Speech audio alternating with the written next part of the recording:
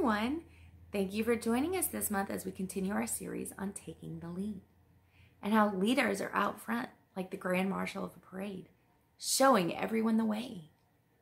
And legendary leaders of the Old Testament are showing us how to be great leaders and that we can be too.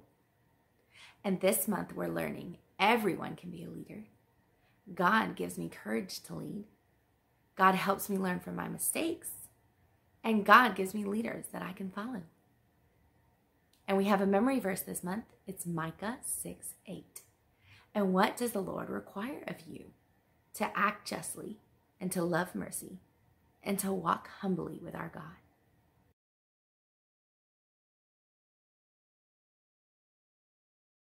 So practice those memory verses and let's jump into some singing. I'm all wrapped up, I'm all tied up, I'm all tangled up in Jesus. I'm all wrapped up, I'm all tied up, I'm all tangled up in God. I'm all wrapped up, I'm all tied up, I'm all tangled up in Jesus. I'm all wrapped up, tied up, tangled up in God. Oh yeah. You go faster? Faster? Let's do it. I'm all wrapped up, I'm all tied up, I'm all tangled up in Jesus. I'm all wrapped up, I'm all tied up, I'm all tangled up in God. I'm all wrapped up, I'm all tied up, I'm all tangled up in Jesus. I'm all wrapped up, tied up, tangled up in God. Oh yeah. Good job.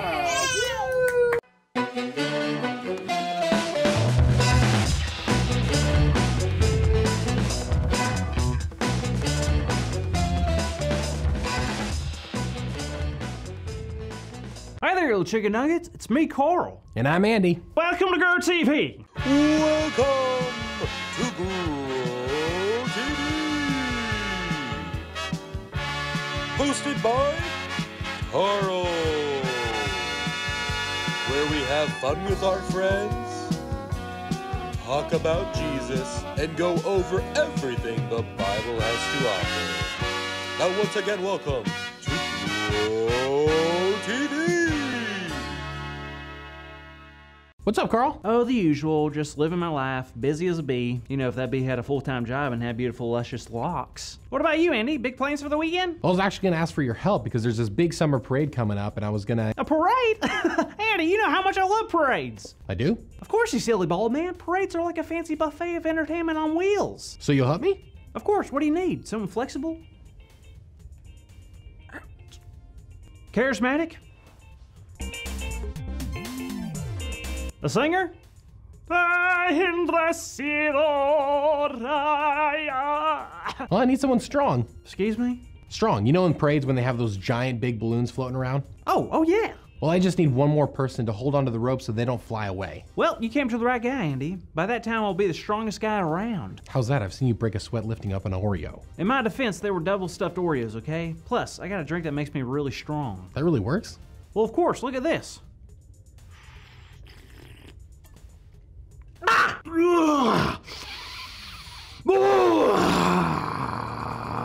How does that prove that it actually worked and you're actually strong? Ye've little faith. Observe.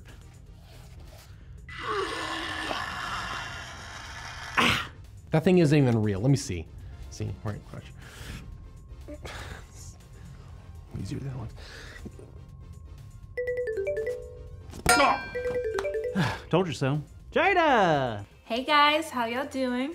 Pretty good. I was just telling Andy how strong I am. Wow, is that true, Andy? Is he really strong? Apparently. That's great because today's story has something to do with someone who was also very strong. We're talking about my cousin Brock? Nope. I was curious because he did watch the end of Avengers like 4 times and didn't cry at all. He's super strong. Nope. But I was talking about Samson. Of course, I love the story of Samson. Do you remember that story, right, Andy? You may have to jog my memory. All right, well, this story is in Judges 16. Now, when Samson was born, his parents promised to God that their son would commit to the Nazirite vow. Which was a promise to God, and it also meant that Samson was never supposed to cut his hair. Carl, you didn't take the Nazirite vow, did you? Contrary to popular belief, I have not. So back to what you said before. Samson was really strong? Like crazy strong, like the strongest man on the planet. How? Did he work out a lot? Well, it was a strength given to him by God. And as long as Samson kept the Nazirite vow and didn't cut his hair, he would have that strength. So Samson was a good guy that always followed and listened to God? Well, like anybody, Samson made mistakes, and he made enemies with a group of people called the Philistines. Well, they all wanted to find out where Samson's power came from, so they went to the woman that Samson was in love with. Delilah? Yes, look at you, starting to remember things. They offered money to Delilah, and in return, she would tell them how Samson got his strength. Well, that's mean. It was, but Samson was smart. When asked where he got his strength, he tricked Delilah 3 times. Yep, he wouldn't tell her the truth, but eventually she got upset. She's like, you keep lying to me. Like, how can you love me if you're not telling me the truth? Yikes, well, what did Samson do? He finally gave in and told her the truth. And when Samson fell asleep, she cut off all his hair. Then the Philistines came in and took Samson to be their prisoner. Oh, that's awful. He messed up big time. He sure did. They took him in and placed him against the pillars of the building the Philistines were in. And then, can you guess what Samson did next, Andy? Did he pray? He did pray. He cried out to God. And he asked for mercy and help to fight the Philistines now that his strength was gone. And it happened, right? It sure did. Even though Samson had broken rules and made mistakes, God had mercy on Samson. And that's exactly what God will do for us. Because I know more than anyone, I've made plenty of mistakes. Me too, and I know I'm gonna make a whole lot more mistakes in the future. But do you really think that God's gonna forgive us and help us learn from our mistakes? Of course, that's one of my favorite things that I've been taught. God helps me learn from my mistakes. Jada, that's our big idea! Today's big idea is God helps me learn from my mistakes. So let's say it out loud on the count of 3. 1, 2, 3. God helps me learn from my mistakes. Yeah! Yes. And I've made plenty of them, but not as much as Andy. What? Jada hasn't, because she's pretty much perfect. So Andy, before we head over to get ready for the parade, you wanna grab some tacos? I don't like tacos. Hey Andy, can you try to hit this against your head again? Sure. Hey, you up for some tacos? You read my mind. See you next week, kids. Thank you for watching, and tune in next week for a new episode of Pro TV.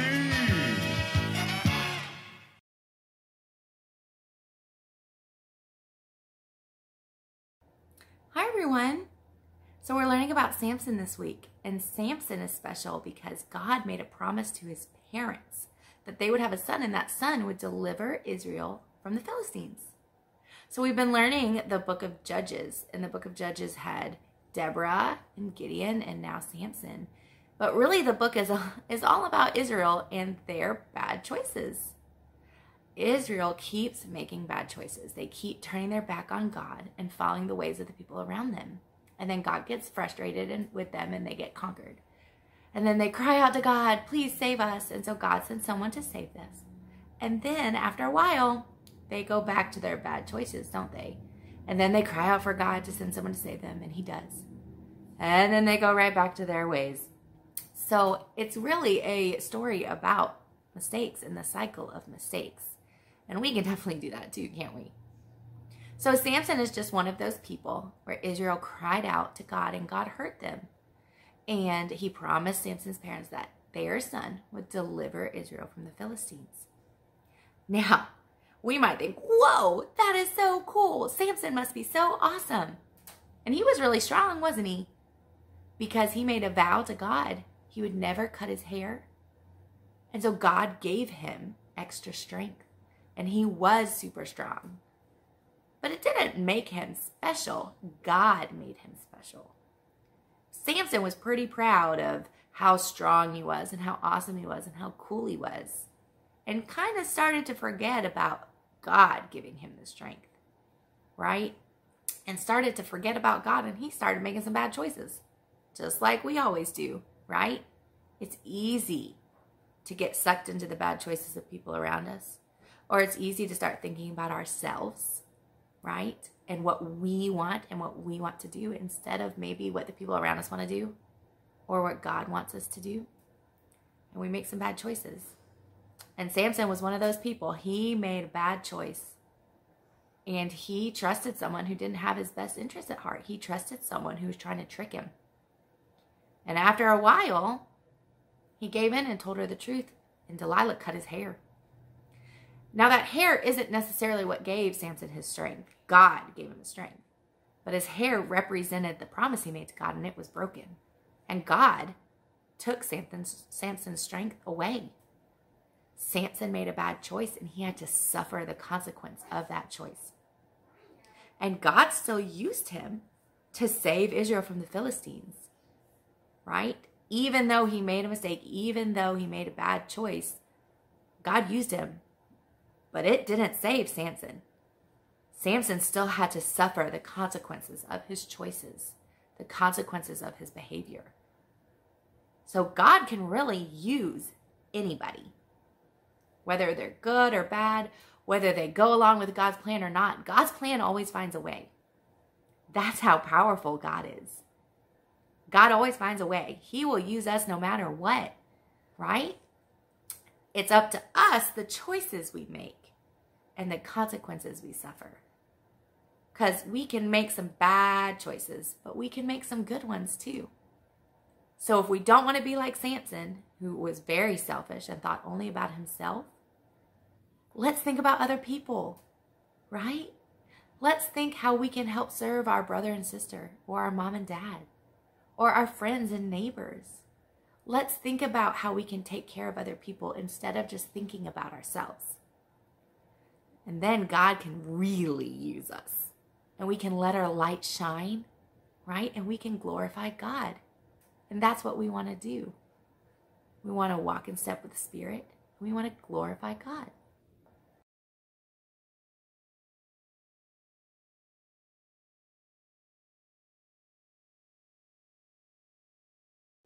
Happy Father's Day, everyone.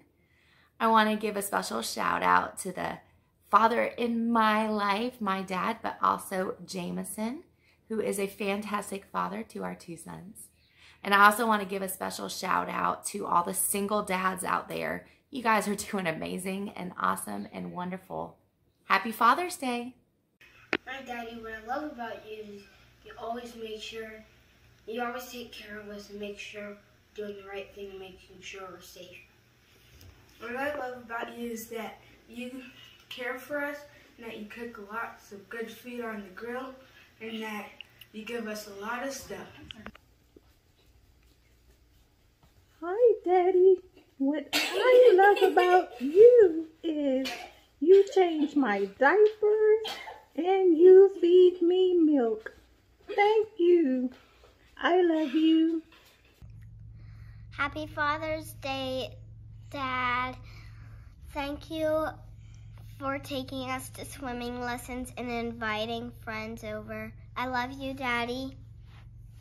Happy Father's Day. I love my dad so much I might explode. I also love about my dad is that he never gives up and he perseveres through stuff even though life is hard. Happy Father's Day. I like my dad because he's patient and comes up with really good ideas, whether it's for games, dinner, or whatever. Happy Father's Day, Dad. You are the best dad for me, and I love you. Happy Father's Day, Dad. I love you because you teach me all the things we learn at work, and you provide for us a lot. Also, you're the best dad ever. Happy Father's Day.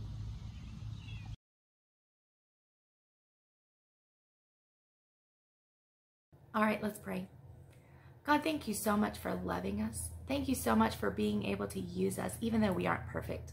Even though we mess up and make mistakes, God, that your love is unconditional and that you have mercy and forgive us and love us no matter what. Please help us strive to take care of others and serve others, and to not only think about ourselves selfishly like Samson did, but to really strive to take care of the people around us. We love you and pray all this in your son's name. Amen. See you guys next week.